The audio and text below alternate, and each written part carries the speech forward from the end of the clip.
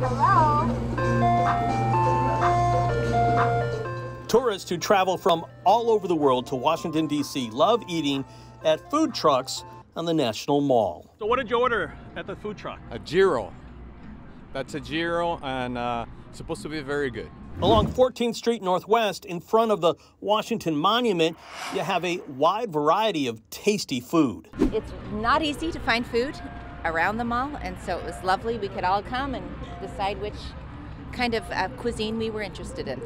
7 News has discovered many of these food trucks for years use junk vehicles to save prime spots overnight and in turn rack up huge fines and parking tickets.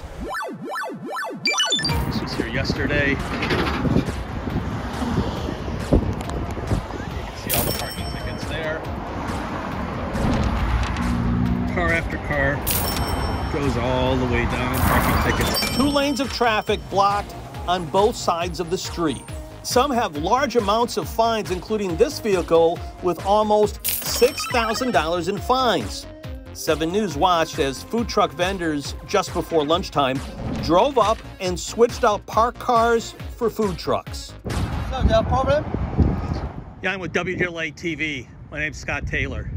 Okay, but you cannot take my face, you know. Some vendors didn't like 7 News documenting the illegal daily routine. Can you tell me why your car is sitting there with tickets?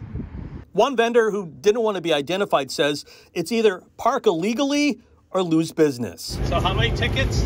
How many tickets? That's a lot of tickets. 2 years ago, 7 News first exposed this parking circus. DC's Department of Consumer and Regulatory Affairs told us it hoped to soon start a food truck lottery permitting system on the National Mall to stop the illegal parking. That never happened, and the district is still cashing in. The illegally parked vehicles we pinged during just one morning revealed more than 400 citations and roughly $32,000 in revenue for the district in less than 60 days. We reached out to DCRA multiple times, and it refused to answer our questions. The answer should be to give us a permit in the National Mall.